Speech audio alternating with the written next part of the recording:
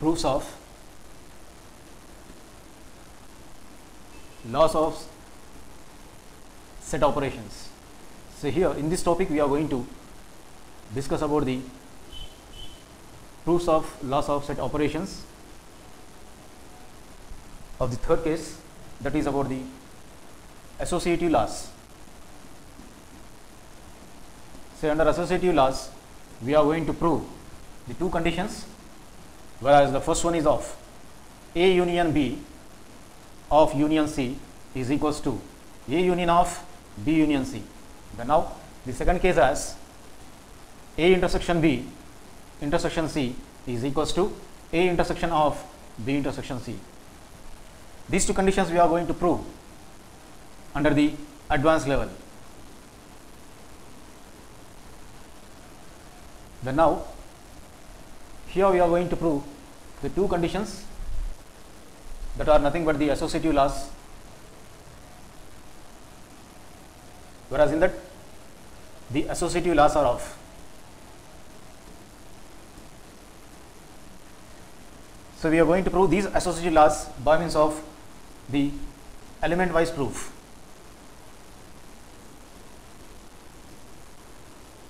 Here these are the element wise proofs of the associative laws, which are nothing but the first one as A union B union C is equals to A union of B union C. So we have to prove the first condition as A union B union C equals to A union of B union C. Then now the second case as A intersection B intersection C is equals to A intersection B intersection C, A intersection of B intersection C.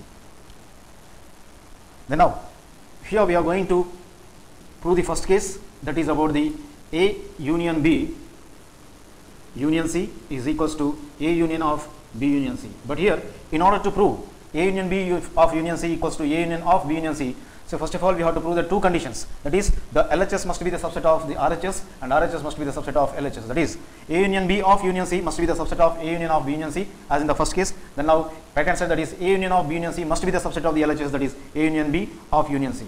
Then now here in order to prove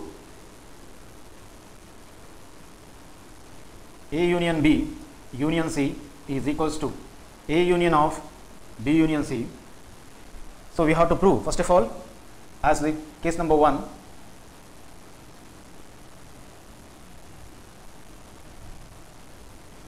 we have to prove two conditions. So those were one as the first one as A union B union C must be the subset of A union of B union C. Then as the second case we have to prove as the right hand side as the subset of the left hand side, that is A union of B union C must be the subset to A union B union C.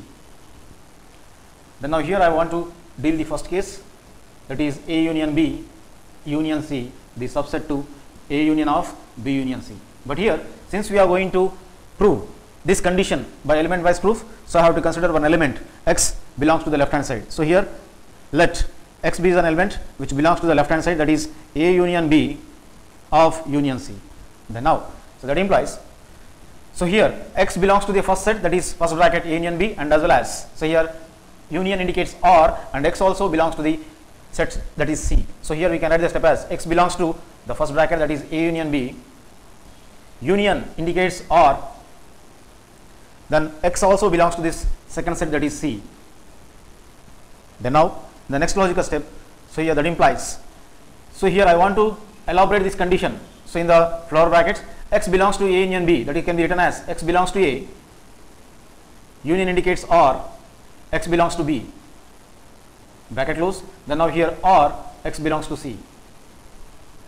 In the next logical step, so that implies, so here I want to remove the brackets. Then now here x belongs to A, or can also be written as the V, because here V indicates R, that is union. Then now here x belongs to B or x belongs to C. But here whereas in the next step I want to group so B and C together, so that implies x belongs to A or so within brackets, so x belongs to B or x belongs to C.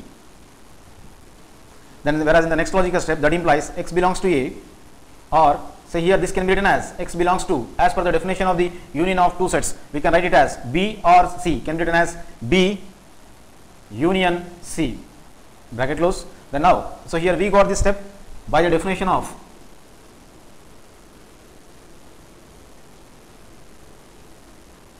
union of two sets. Then now the next logical step, so here that implies, so x belongs to A or x belongs to the second set, we can write it as x belongs to A. So here A, so here or indicates union, then the second set is of B union C. So here also we have utilized the definition by the definition of the union of two sets. I wrote instead of or as union. So x belongs to A union B union C. Then now here the next logical step, then we have, so left hand side implies the right hand side. So here left hand side is of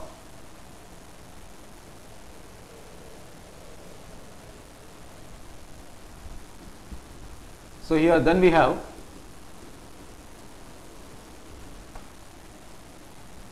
x belongs to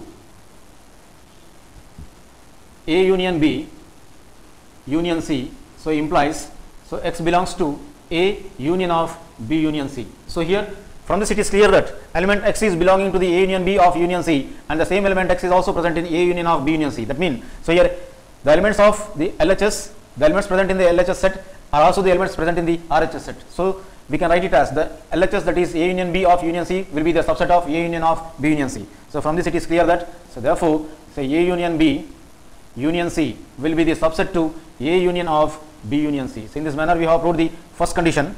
So let us write this as the equation number 1 or the condition number 1. So here which we got from the case number 1. Then now here in the second case we have to prove RHS the subset to LHS. That means say A union of B union C must be the subset to say here A union B of union C. So in order to prove this condition by element wise proof, I have to consider one element, I have to assume one element which belongs to the LHS. So here let x be an element which belongs to A union of B union C, but by its elaboration we can write it as x is present in the first set, that is A, or, and x is also present in the second set, that is bracket B union C. So here x belongs to A union can be written as or, then now x belongs to the bracket, that is B union C. Whereas in the next logical step, so that implies x belongs to A is written as it is, or, then now here I want to elaborate within this flower brackets. So x belongs to B union C can be written as x belongs to this B. So here union indicates or, then now x belongs to even C also. Then by removing the brackets, so the next logical step will be of x belongs to A, or x belongs to B, or x belongs to C. Then whereas in the next logical step we can write it as x belongs to A, or can be written as the symbolic notation as V, then x belongs to B, or as symbolic notation V, then x belongs to C. Then now here I want to group the first two within the brackets. Then now here the next logical step will be, that implies, so here x belongs to A or x belongs to B, as per the definition of the union of two sets it can be written as x belongs to, so A or B it can be written as A union B. Then now here or x belongs to C is written as it is. Then whereas in the next logical step we can write it as, so here I got this logical step, so by the definition of the union of two sets, so here by the definition of the union of two sets, say I have written this logical step, then the next logical step will be of, so that implies x belongs to A union B or x belongs to C can be written as x belongs to, so A union B, instead of the or I can write it as union, then now here C. Then we have the LHS, that is x belongs to A union of B union C, so here implies x belongs to A union B union C.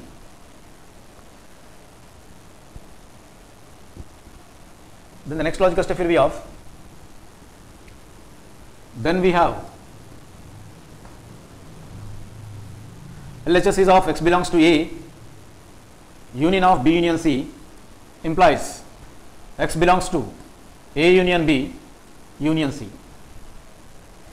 So here from this it is clear that x is an element which is present in A union of B union C set, and the same element is also present in the right hand side set, that is A union B of union C. Therefore the elements which are present in the LHS set are also the elements of this RHS set. Therefore the LHS will be the subset of the RHS, or in other words we can write it as, therefore A union, that is the LHS of B union C, is the subset to the RHS, which is nothing but A union B of union C.